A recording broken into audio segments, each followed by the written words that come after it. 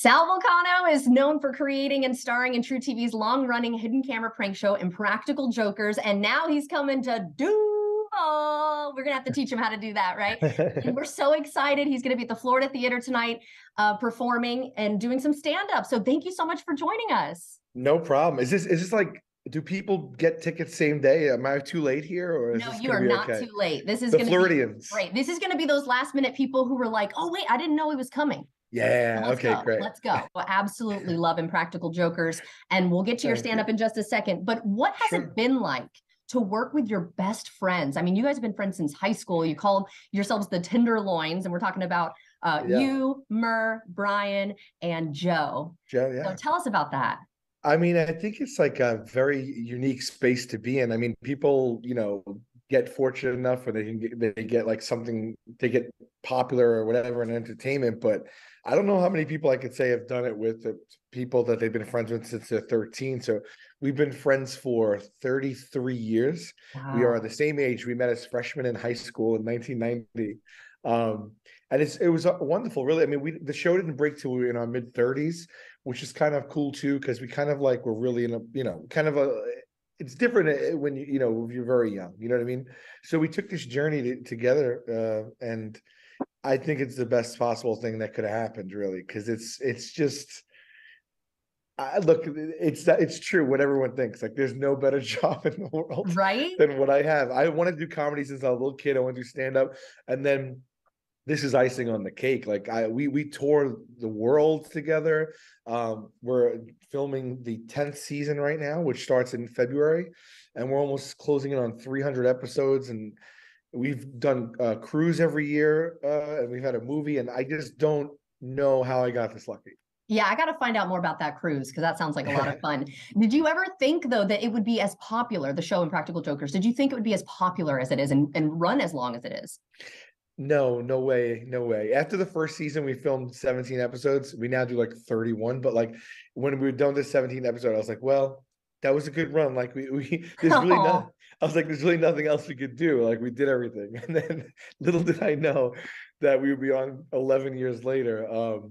Yeah, no, you can never anticipate that. And we didn't think that it would appeal to so many different ages too. And families watch together. And I think we benefited from them replaying it so much as well. I know that some people might be sick of it. I am a little bit, but no, I just can't believe it. well, and it's funny you say all ages and different people. My mom was the one who first told me, you got to watch That's this show crazy. Impractical Jokers. They are Really? hilarious. She's going to be so jealous that I'm talking to you right now. I haven't even told her. I'm going to send her the Hi, picture. Mom. Oh God, she'll love that. All right, well, let's get to your stand-up. I mean, Sure. what you said you wanted to be a comedian since you were a kid, but what or who inspired you? Yeah, for sure. Oh my God. Since I'm a little kid, believe it or not, I grew up. Eddie Murphy was a big one when I was little. Mm-hmm. And then later on in life it was like Jerry Seinfeld and Brian Regan Yeah. and people like this, Dave Attell, and now it's wild because Bill Burr, and like now I'm friends with a lot of those people, which Isn't that is, if you cool? would have told a young me that, I would have never ever believed it. But yeah, I mean, I'm just, when you're in it. So it's a grind, stand up, and I'm doing it like a decade now, and so all the comics know each other. So it's like, it's really crazy. So what can we expect at your stand-up show then?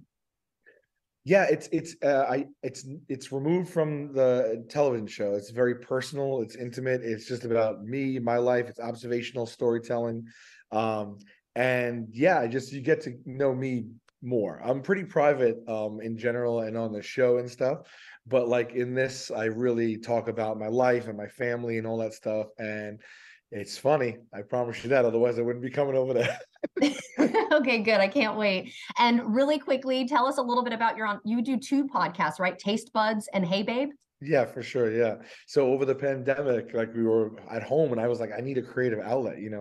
So I started these two podcasts with two other comics, one of my very good friends, Hey Babe with Chris Stefano, and Taste Buds with Joe DeRosa. So Hey Babe is basically just like an anything goes conversational type of podcast. We have a ton of guests on there, and me and Chris really riff off each other kind of well. It's hard to explain our dynamic. You'd have to tune in, but we film it. So like, it's very big, just not on audio, but you can go onto the No Press Network, which is what we started, the No Press channel on YouTube, and we film these. So people actually watch it like it's television. And then Taste Buds, me and my buddy Joe, argue like vehemently about which foods are better. The way people have been arguing the last few years about just nonsense we don't want to hear anymore. We're like, let's take that passion and put it towards something trivial so we can have a little bit of escapism. So we'll just argue like everything bagel versus like cinnamon raisin bagel, but we scream at each other, and people love it. They just love us screaming about like Oreo versus Chips Ahoy, and we take a poll and like, you know, so we include like the listeners and stuff. So that's another great thing. And those come out every single week on Monday and Thursday for the last couple of years with no end in sight. We're doing some live shows. We might even turn Taste Buds into television shows. So. Oh, well, good luck with that. Congratulations on all the success.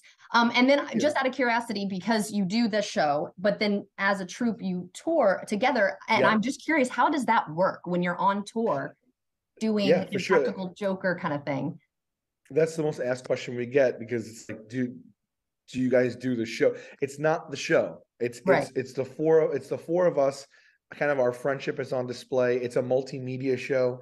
So we tell stories, like group stories, and we show some videos we shot specifically for the tour, things you can't see anywhere else.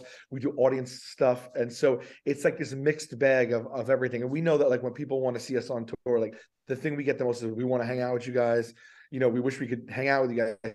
So we gear the show to the fan, unlike my stand-up, like to the specific fan of the show. And we kind of make sure that by the time you're out of there, you feel like, you know, you've had a great time with us. So it's different, but it's great. And we start that tour in February. We'll be touring all through 23 and certainly coming to a lot of places in Florida. So just to remind everybody, you can get your tickets at thefloridatheater.com and the show tonight at 7 o'clock. Yes. Thank you so much for joining us, and break a leg. It was my pleasure. Thank you so much for having me. Of course. And if you'd like to see this segment again, just head to our website at firstcoastliving.net.